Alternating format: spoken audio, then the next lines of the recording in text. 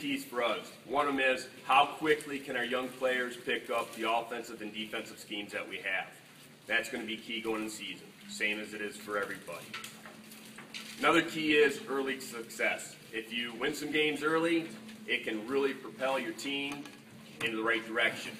Sometimes if you don't have success early, it goes in the other direction. And of course, like everybody else, avoiding injuries. We don't have big numbers, and if we can avoid injuries, we're going to be a whole lot better this year.